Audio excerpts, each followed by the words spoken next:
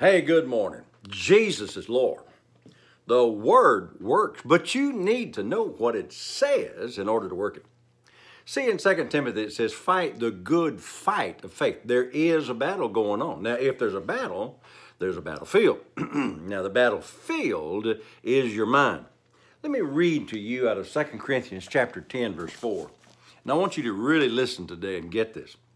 2 Corinthians 10:4 says, for the weapons of our warfare. That tells me there's a battle going on. For the weapons of our warfare are not carnal. They're not of this fleshly realm. They're not carnal. What the Bible says. They are not carnal, but they are mighty through God. The devil's got a pea shooter and you have an atomic weapon. Glory be to God. They are mighty through God to, now watch this, to the pulling down of strongholds and, verse 5, and casting down imaginations, I got to read it, casting down imaginations and every high thing that exalts itself against the knowledge of God, and bringing into captivity every thought to the obedience of Christ and the Word being the same. Now watch. The weapons of our warfare, they're not carnal, but they're mighty through God, but we got to use them. Watch what he's talking about. Thoughts, imaginations, things that come in. I've been talking to you the last few days about whose report are you going to believe. You going to believe what God said about you? Are you going to believe what the doctor's report is, or what the lawyer's report is, or what your husband said? You know, your old husband, I don't love you no more. Are you going to believe that? Or are you going to believe the Word of God that says that you'll not lose your husband? That's Deuteronomy chapter 28, beginning in verse 16 through the end of the chapter, which I think is verse 59, which talks about being redeemed from that curse, because Christ, Galatians 3, verse 13, hath redeemed us from the curse of the law, being made a curse for us, because the Bible says, cursed is everyone that hangeth on the tree. Verse 29, so that the blessing of Abraham might come upon the Gentiles. The real battleground is the thought life. That's why you have to renew your mind. You got to know what God said. Let me go back and read this again, because I want you to get the weapons of our warfare. Now, that's where the war is going on in the mind. The weapons of our warfare are mighty through God to, let me read it, to the pulling down of strongholds. A stronghold is something that you believe for a long time. I'm going to tell you something. When you start studying the Word of God and believing the Word of God maybe for your first time, you'll find out an awful lot of that religious stuff was religious stuff.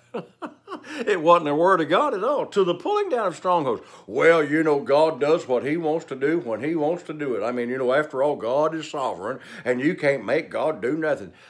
Yes, God's sovereign, but in His sovereignty, He gave you the choice. You got to rethink, relearn, and re-go through that so you realize God's not sitting up there and got everything worked out for you, and there's nothing you can do about it anyway.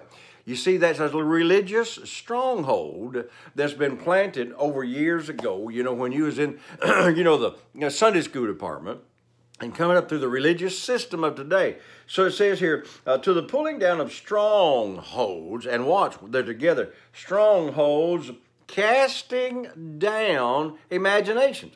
Now, I can sit over here and have bad thoughts or good thoughts. The choice is mine.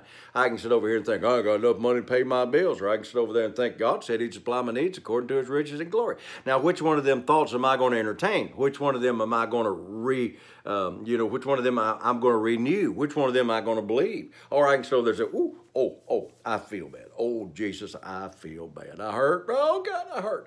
And the devil says, yeah, you got cancer. Now, you know, the devil's got a flip chart. Watch this. Go ahead. I believe he's got a flip chart. Just see which one of these things you're going to take. You know, you just feel bad, man. You feel like you're going to throw up, and the devil says, "Oh, it's a terrible cancer." No, man, I don't believe that. I ain't got no cancer. I'm not going to buy that. Well, it's a hernia. You just got a big old hernia. You're going to have surgery. You're going to have it. No, I don't believe that. So he'll flip that chart and try something else and say, well, do you believe you got a heart attack?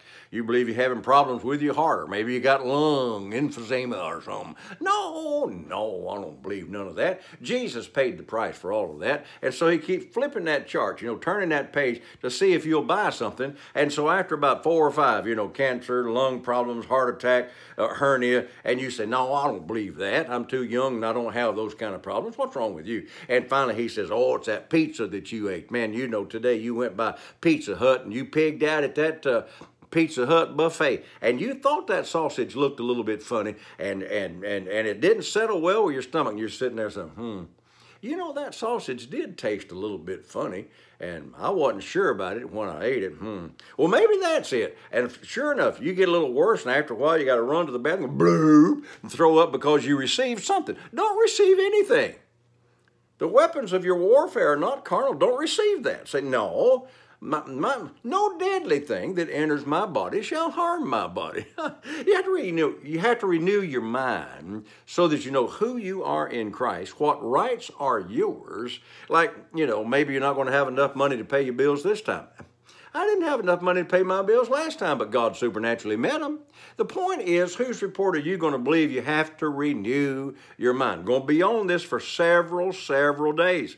Renewing your mind to think and talk like God said, rather than what comes to your mind. From outside it comes in, from inside it'll come up. You can't do this stuff without reading the Word of God on a regular basis and replanting the seed that's in your heart of a bunch of yuck that's in the world. Well, you know so-and-so, and he felt worse than, he felt good and looked better than you did, and he died. Well, that ain't got nothing to do with the fact that Jesus bore my sicknesses and carried my diseases, and I choose to believe that, and I got to go. Saints, have a great day knowing that God's way is better than the devil's way or religion's way. The battle is in your mind.